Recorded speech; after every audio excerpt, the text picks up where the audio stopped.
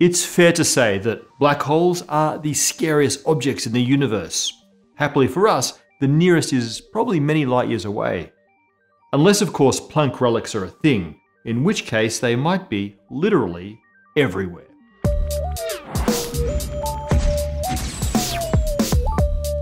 Black holes are scary because they're so final. They're surrounded by this surface that we call the event horizon, whose defining property is that nothing that falls beneath it can ever emerge. And if nothing can emerge from a black hole, then black holes must be A, black, they can't emit light, and B, eternal. They can only grow in size, never shrink. At least that's the black hole as it appears in the mathematics of Einstein's general theory of relativity. But general relativity is not the whole picture. Back in 1974, a young genius named Stephen Hawking showed that if you bring quantum mechanics into the equation, quite literally, then the black hole is neither black nor eternal. He showed that black holes must radiate and so slowly leak away their mass in what we now call Hawking radiation. In a way, quantum mechanics saves us from the eternal black hole. Except perhaps that it doesn't.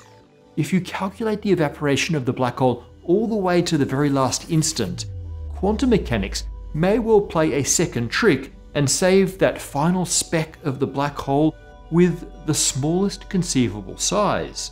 These remnant black holes, or Planck relics, may be everywhere. To understand Planck relics, we need a quick review of Hawking radiation. Now, this is something we covered in gory detail previously, so for now, just the parts that we need for today. Hawking's discovery of this black hole radiation was really ingenious. It came from thinking about how black holes interact with quantum fields, from which all elementary particles arise. Now, to do this properly, you really need a theory of quantum gravity, which we don't even have now and certainly didn't in 1974. But Hawking used a sort of hack, a brilliant workaround, to prove that if an event horizon forms in a vacuum, then the vacuum states of the quantum fields have to be disrupted. To a distant observer, it would look like the black hole is radiating particles. Hawking even figured out what that radiation should look like. It should be thermal. The distribution of particle energies should follow a black body spectrum, as though the black hole had a real temperature. In the common pop-sci description of Hawking radiation, you often hear about particle-antiparticle pairs appearing at the event horizon. One gets trapped, allowing the other to escape. This is misleading. For one thing, the radiation doesn't appear right above the event horizon. Instead, the wavelength of the emitted particles are about the size of the whole event horizon, so they sort of emerge from the entire region surrounding the black hole. For the black hole left behind when a massive star dies, the event horizon is several kilometers in radius. For such black holes, the Hawking radiation is just photons, electromagnetic waves with kilometers-long wavelengths, so really low energy radio waves. Such a black hole would appear very cold and would leak away its energy very slowly. But as the black hole shrinks in mass and in size, its Hawking radiation also decreases in wavelength, but it increases in energy. That means the black hole appears to heat up, and the evaporation rate increases. This leads to a runaway process, and so the final stage of the evaporation should be positively explosive. That gives us a nice picture of a far distant future in which the stars have all gone, and we only have black holes which one by one vanish in bright pops of Hawking radiation. These days, most physicists agree that Hawking radiation is a thing. Researchers have come up with different hacks for combining general relativity and quantum mechanics, and they reach the same conclusion. But these are still hacks, approximations that involve different assumptions, or only work in certain ideal circumstances. One big assumption is that the space near the event horizon isn't too strongly curved compared to the smallest quantum scale. When Hawking made that assumption, it enabled him to mathematically connect the high gravity region near the black hole with a very distant zero gravity region where the Hawking radiation is observed. Now, that's reasonable for most sizes of black hole, but Hawking's entire calculation falls apart when the black hole has shrunk to the tiniest quantum scales. At that point, you need a proper theory of quantum gravity to describe the process. Without that theory, we have no way to describe the final stage of black hole evaporation. So it's reasonable to ask, does that final pop really happen? Think about it this way. A red-hot poker glows because it has an enormous number of iron atoms vibrating with every possible energy. In that motion, they produce thermal radiation that includes every possible wavelength of light. But if you zoom in on a single iron atom, it can't emit every wavelength of light. It jiggles in this little crystal lattice cage with very specific vibrational modes, producing photons of specific energies. So, a large black hole is like our entire poker. There are many ways that the quantum fields can fluctuate around it. The black hole loses energy one photon at a time, but the process seems smooth and continuous. But as the black hole gets very small, the allowed vibrational modes start to get restricted. You no longer have a smooth statistical spectrum to your thermal radiation. The black hole will leak its remaining mass in sudden discrete steps, and at some point, there may be no allowed transitions that can take away the last of the black hole's mass, in which case the Hawking radiation ceases and the black hole becomes stable. So when does this happen? Well, if it happens at all, it'll be when the average energy of the Hawking radiation is close to the entire rest mass energy of the remaining black hole.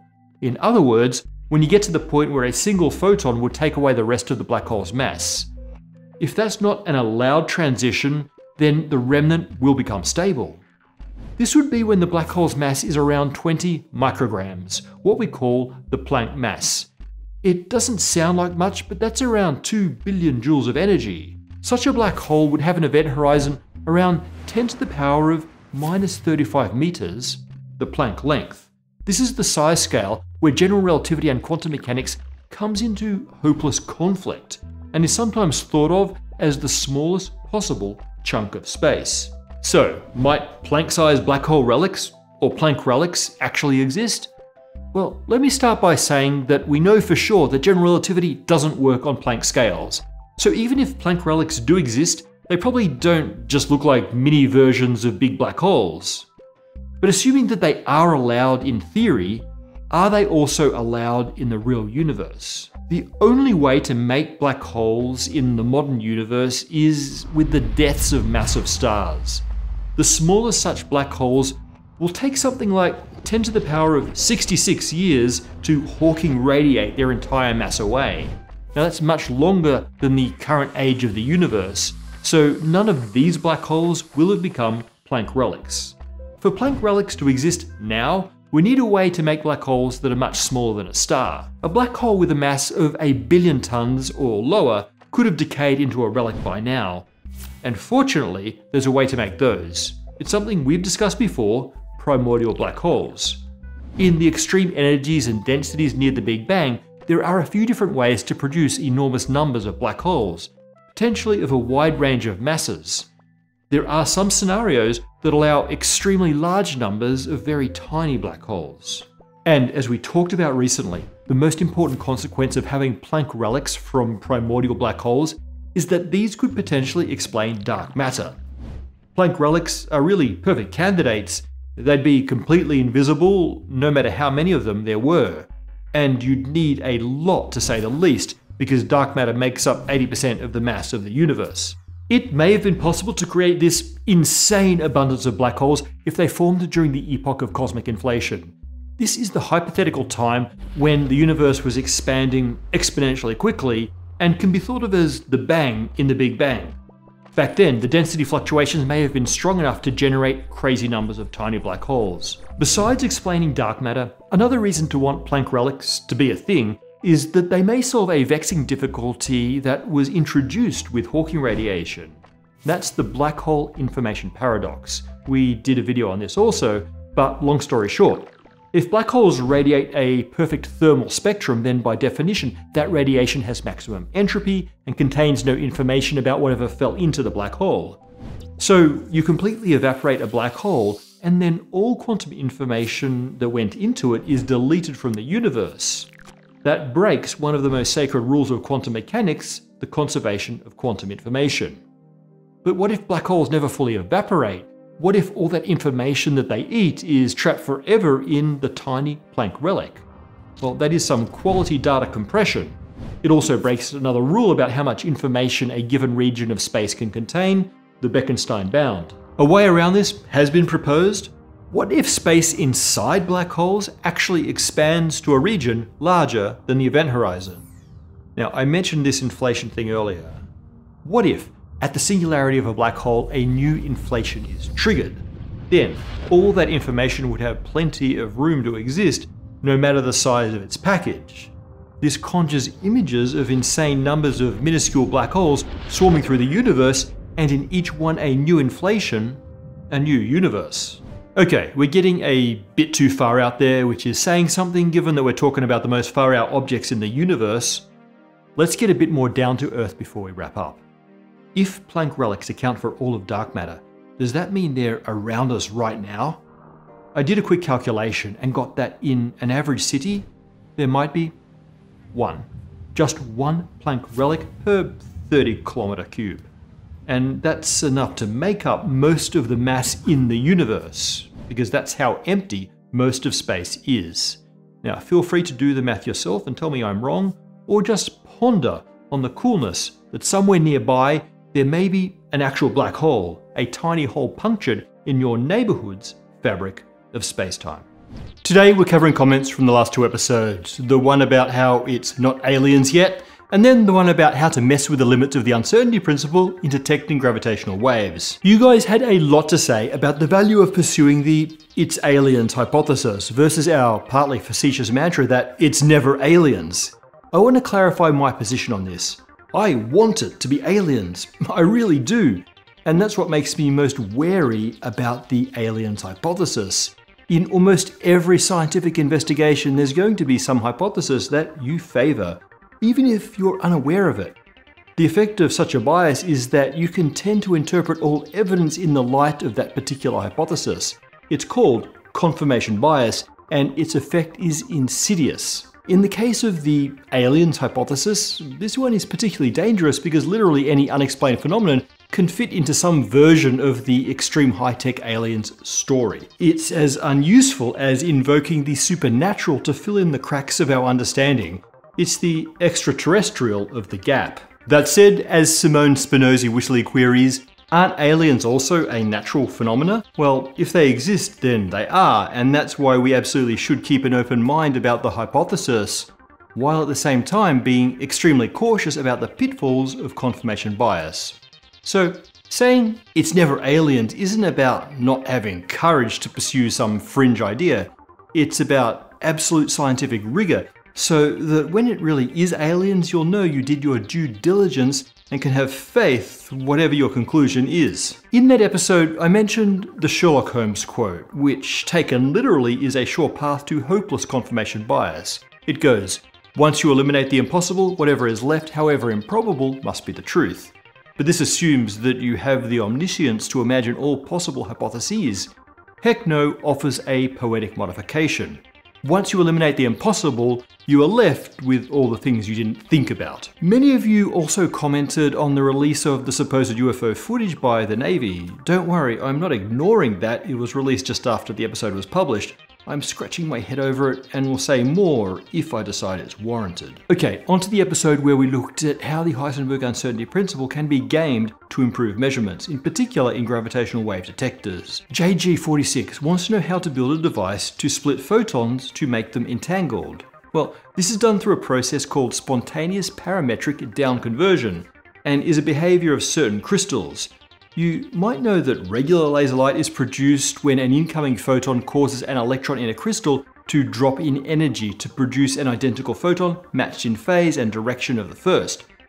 In certain materials known as nonlinear crystals, the incoming photon is absorbed and the energy is instantly emitted as 2 photons. Those photons are entangled with each other because various properties are correlated, in particular phase, polarization, and momentum. These are incredibly useful devices, as well as being used to create squeezed states of light. They're used in all sorts of other quantum optics applications, like the various quantum eraser experiments. So LIGO themselves actually commented on this one. Well, not officially LIGO, but LIGO scientist Maggie Tse. She reached out to point out an error.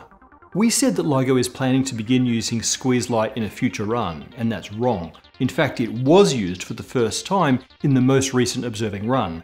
Dr. Tse is part of the squeezed light team and led the paper on the subject, where they report up to 50% higher detection rates, exactly as predicted. So thanks for reaching out, Dr. Say, and sorry we were a little behind on the news. Many of you criticised our title from last week. We called it Breaking the Uncertainty Principle, and you rightly, if pedantically, pointed out that it should have been Bending or Correctly Using the Uncertainty Principle. We stand corrected and make a note of which words are appropriate descriptors for use for squeezed light in regards to Heisenberg, to wit, bending good, breaking bad. Fakeliner compliments my sidestepping skills. It's as though I know exactly when text or pictures will appear before effortlessly gliding aside like a river dancer. Well, thanks, but these are just standard tricks used in film by us space aliens.